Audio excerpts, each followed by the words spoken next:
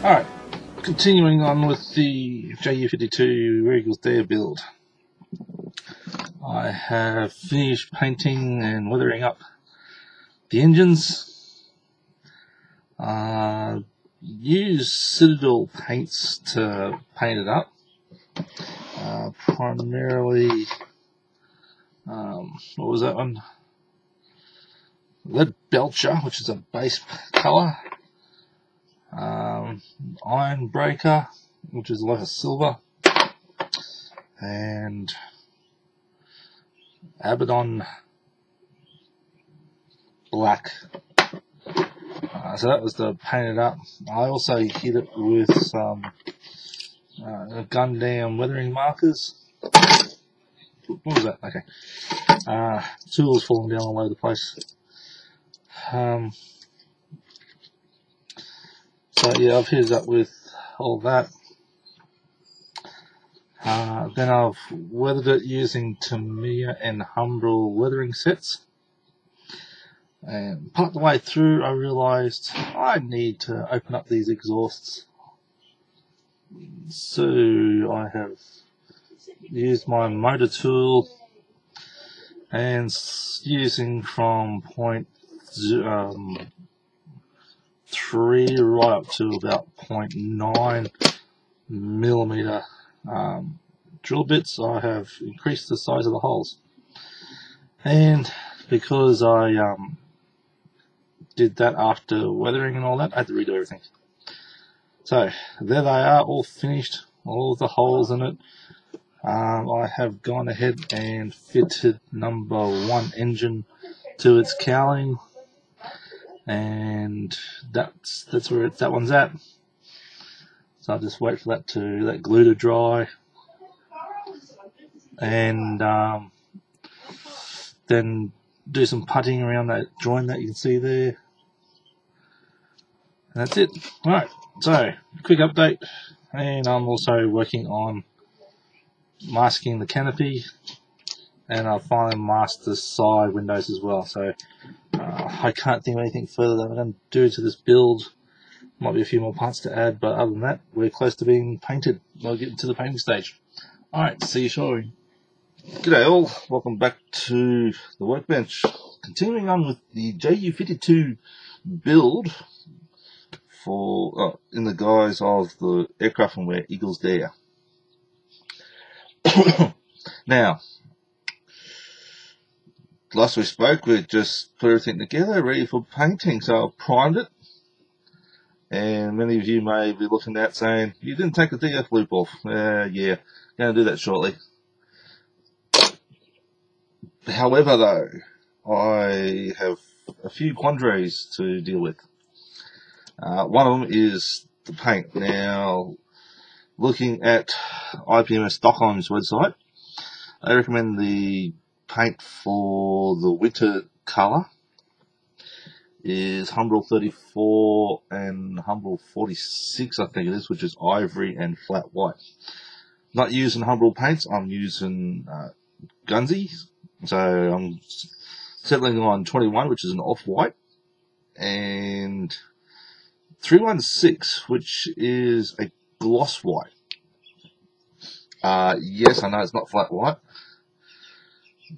but I think just adding a bit of gloss colour to this will help with decaling later on. Because some decals, like the Balkan Cruise and the swastika on the tail,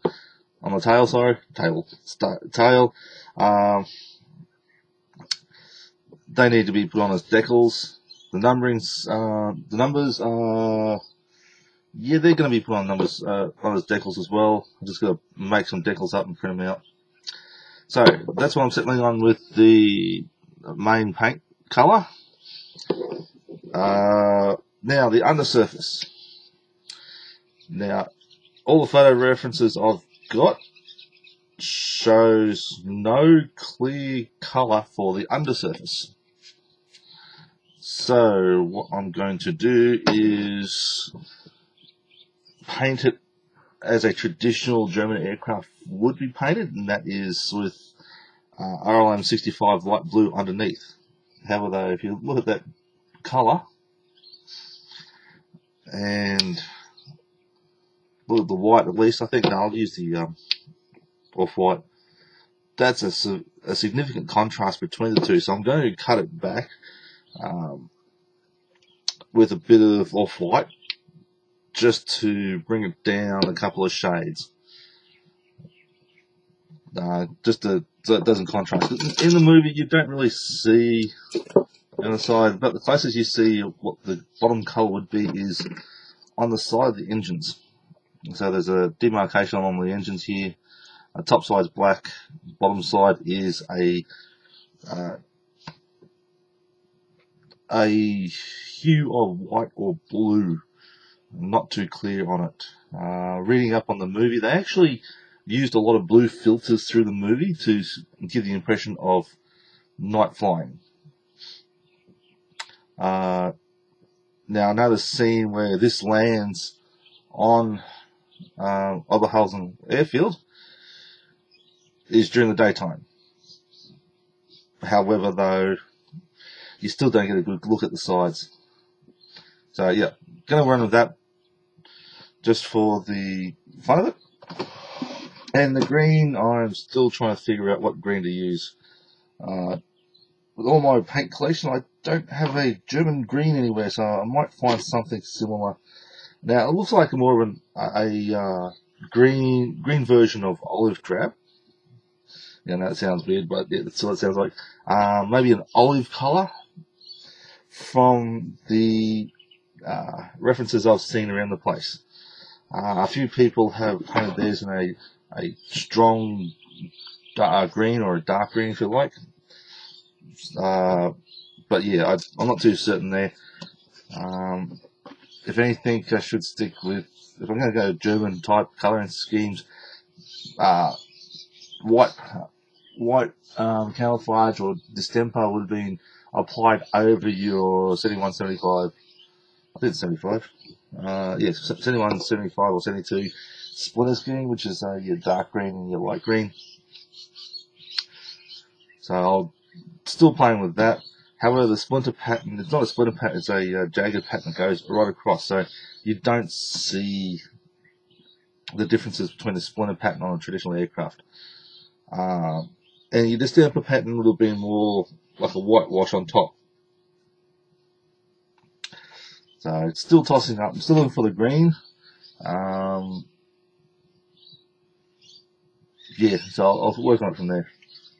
Okay, the wheels have been done. Now, the kit wheels, I've actually added a shim of, what is that, 40 thou, I think it is, card between the two halves to fatten them up. They looked a bit too thin when I put them together, so I just stuck that in, fattened it up, just to give it some bulk.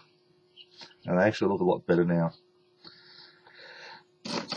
What else to do? And doing some more scouring on the internet. I'll throw some pictures up very shortly. The aircraft itself, from the movie, it was an old Swiss Air Force aircraft 702. So it didn't have that on it, had an antenna at the front. Depending on what angle you looked at it from too, that antenna kept on moving about. It had these two bowls at the back, but also had an air scoop approximately halfway between those two, and a couple of what appear to be whip antennas coming up out of the middle as well. So I'm now going to put that little air scoop in there, and some photos show there's another, I call it a hose, that points backwards. It curls over and points backwards on top of the fuselage. So it's, yeah, I did put those couple of pieces on before I go into painting. It's primed now with good old Tamiya grey fine primer, top and bottom, and I just found a fault. I got a bit of a gap there where the strut goes into the fuselage. That's okay. And Mike, not my cat, the family cat has decided to pay me a visit a couple of times. So I've got cat hair all over this, and it broke off this little part here. was not happy. Okay, anyway, that's where it's at. I'll throw out those photos shortly so you can see what I'm talking about. See you soon.